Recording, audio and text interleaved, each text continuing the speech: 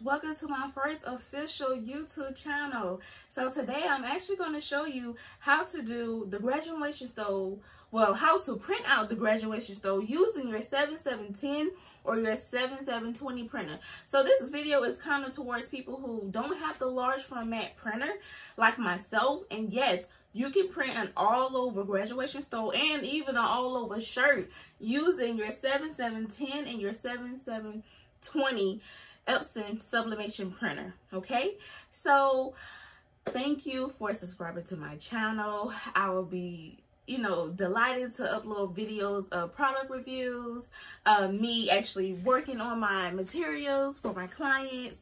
So we're going to go ahead and get started, and I'm going to show you the materials that will be listed in the link below for you to purchase. Okay, so if you haven't already purchased my graduation stole template, the link will be listed below. And basically I'm showing you how to print out my template, and also you can use this method for any other template that you purchased somewhere else, or even if you made it somewhere else. Okay, so let's go ahead and watch and stay tuned. So let's go ahead and get started, you guys.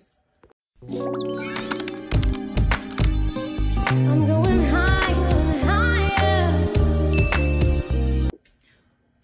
Alright, you guys, so here are the materials that I will be using for this video.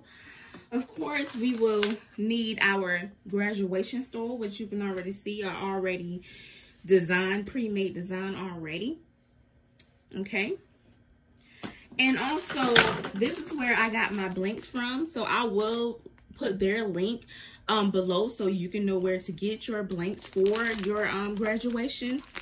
Okay, so we will be using the blank graduation stole. Also, I will be using the Ace sublimation roll paper, which I also will put a link so you can buy as well. Okay, so this costs probably like $27. And of course, you would need your butcher paper, your heat tape, and also your measurements, your measuring tape, and a pair of box cutter. Okay, and you will see why I need all of this. Okay, so before we even print out the graduation stole,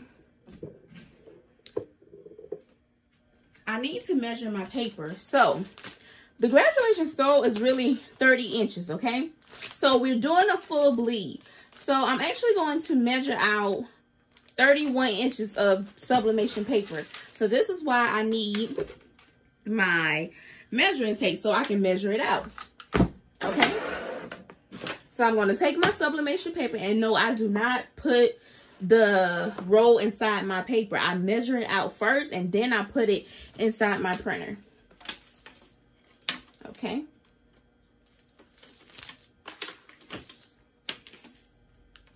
all right. All right, so I'm going to take my measurement, and I need to buy another one too, you guys. All right, so I'm going to take my paper, and what I'm going to do is I'm just going to measure out until I get to 31. And the reason why I do 31 is because I want that bleed, so if I do 30, it would be like I'm trying it. So you always want to be on the safe side when you do sublimation. You always want to make a little room for extra, just in case if something does mess up. Okay, so I'm not sure if you can see it, but I'm at 31, so this is where I'm going to start cutting. Okay, so I'm going to cut right here.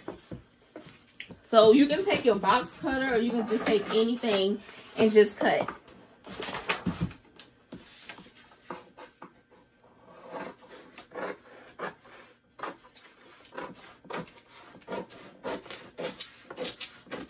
Okay, so with this Ace sublimation paper, it's a little bit, it's not really different, but it don't have the logo at the back, so be mindful of how to actually print it out.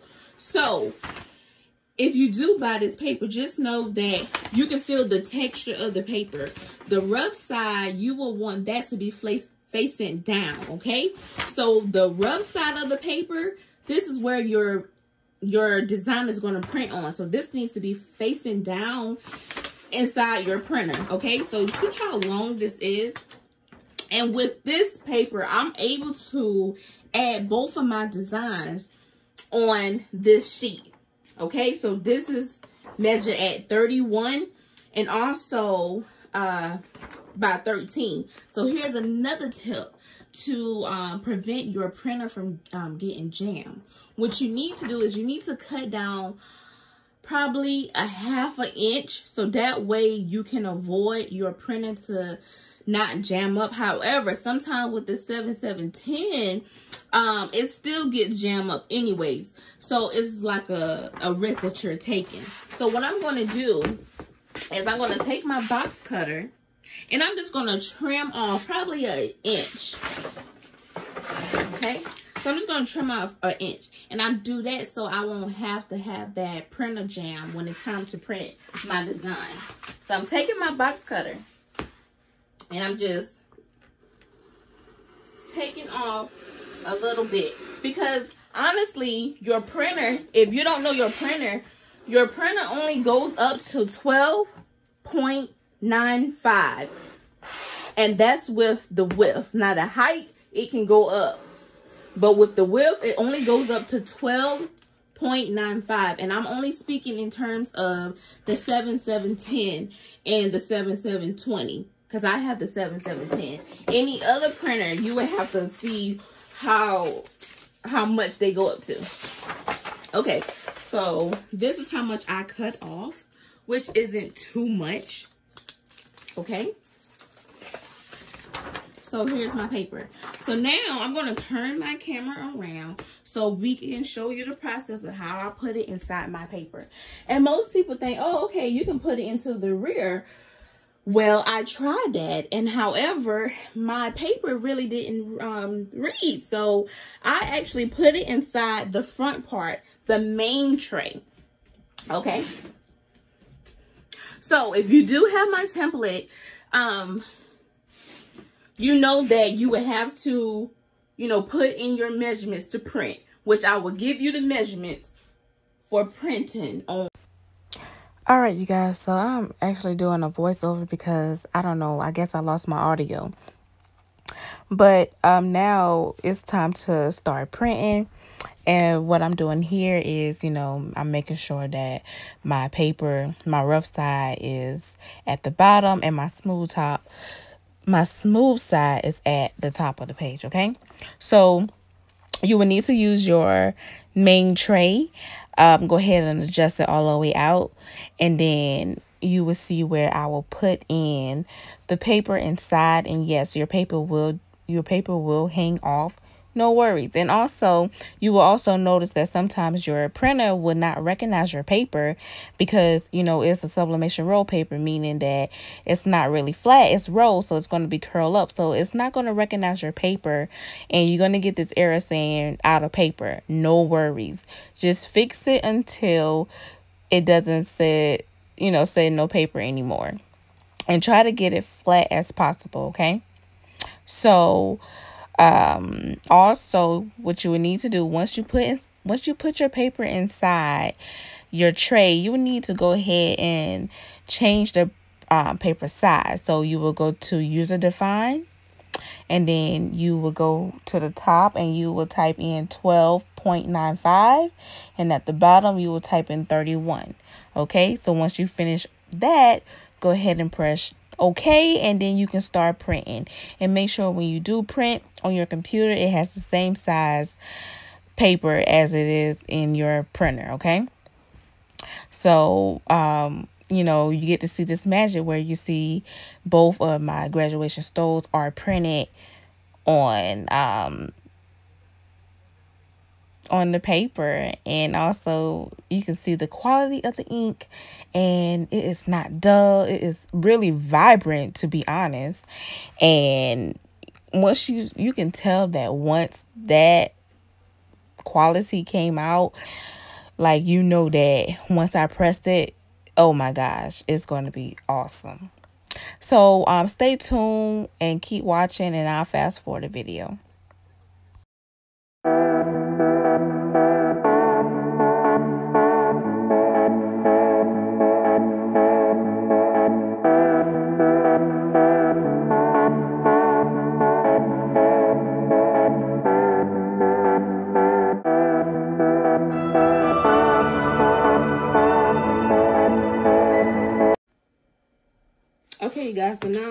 it's time to go ahead and tape our design to our graduation stole. As you can see, I already cut it out, and look at this. Look at the quality of this. Like, it's not even dull. As you can tell that this right here is going to be phenomenal. Like, look at the quality of the ink. Look at that. Look at it. That's how you know that your item is about to be on fire. Okay? So I'm going to start off with this first by taping it down. Okay?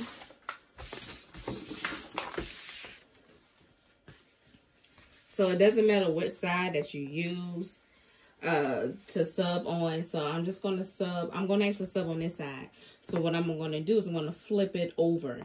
Okay? So I'm going to flip it over. And I'm just going to carefully line this up together.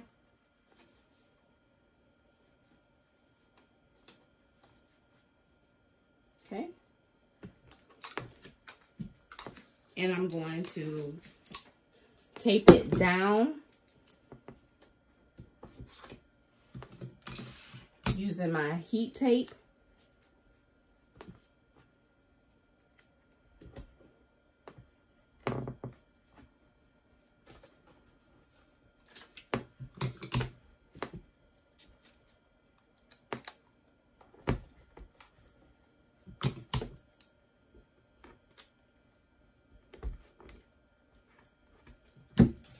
And you want to go ahead and set your heat press for 400 degrees. I have a Celsius heat press.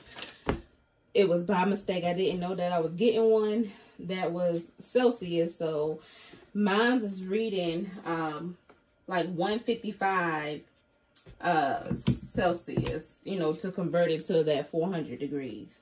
And of course for 60 seconds. Okay. So I'm just taping this down. Doesn't matter as long as it's taped down. Okay. All right. So when I get up to the top, as you can see, you don't want this to bleed through. So what I normally do is I take my box cutter and I cut it diagonally. Okay. So only thing I can do is just fold this back. And then I'm just going to cut diagonally. Okay? So that way it's not bleeding on. It's not bleeding on the other side. Okay? So like a triangle. And then you should be good.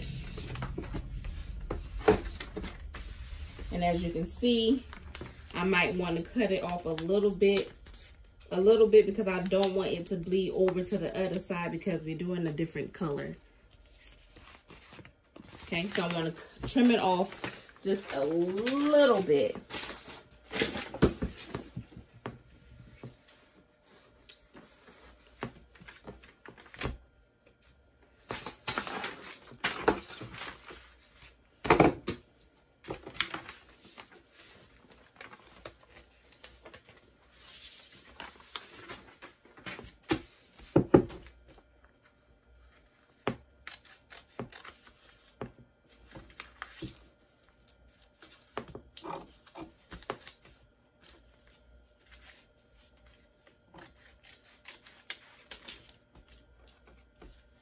Okay, well, I don't want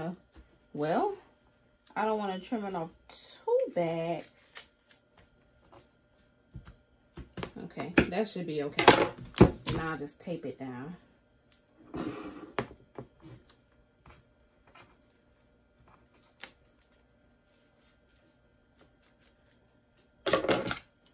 Cut this off. All right, I think we should be good. We should be good.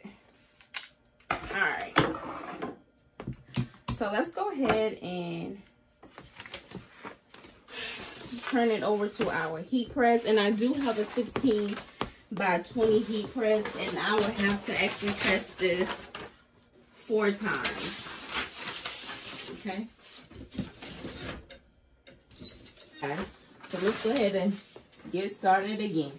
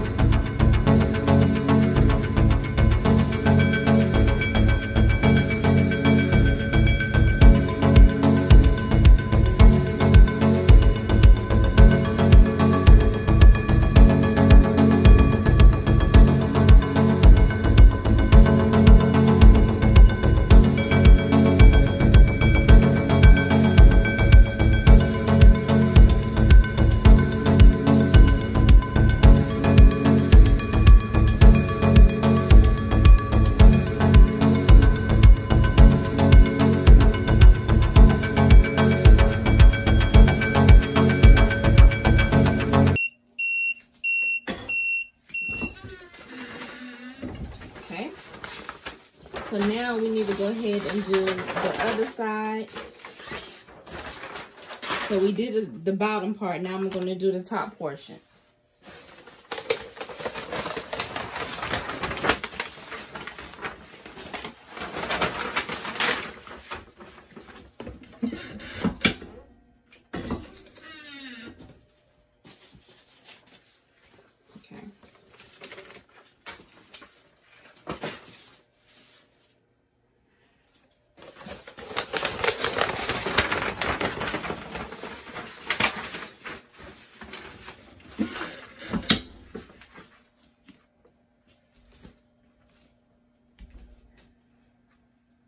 All right.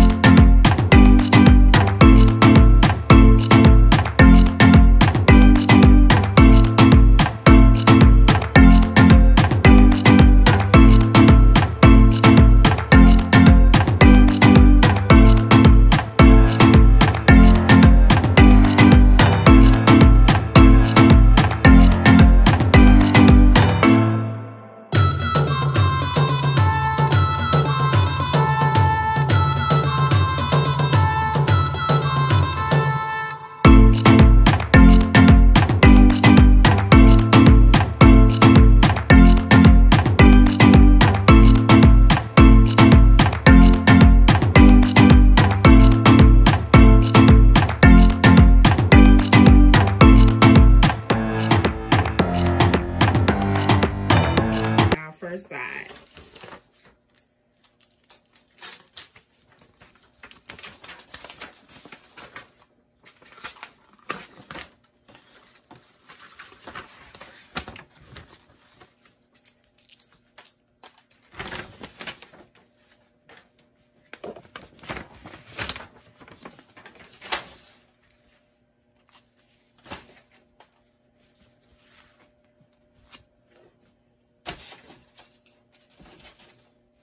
Okay, so look what we have here, you guys. This is too cute, too cute. All right, now we're gonna go ahead and do the other one. Take down the other side. Okay. So let's get this paper out the way.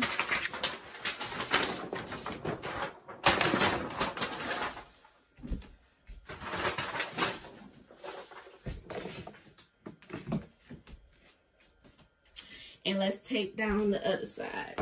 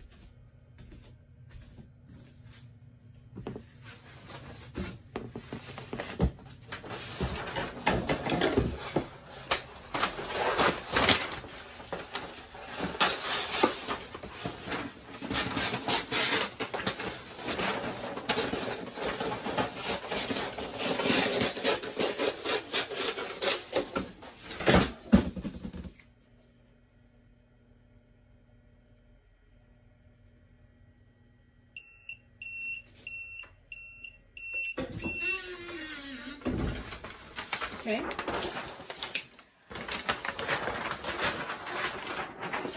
Now we're going to go ahead and press the other side. And after that, we will be done.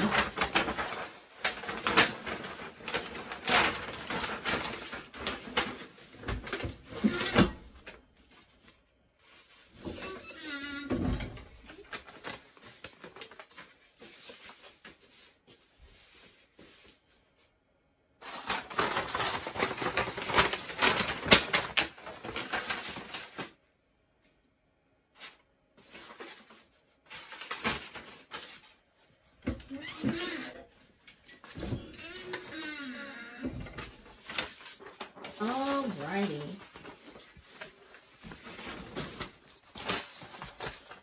So let's see what we have, you guys. Let's see what we got. All right.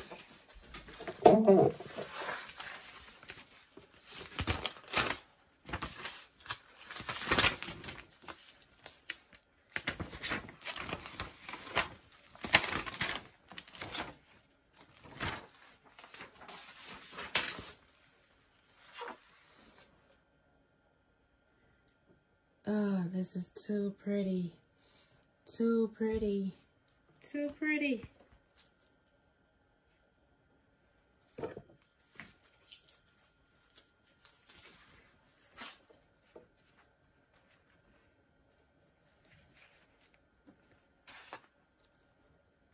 Too pretty, you guys. Love it. So thank you for watching, you guys. So if you would like to watch more from me and actually learn how to design your graduation stole, you can head over to my Photoshop course and enroll in today. Thank you and have a great day.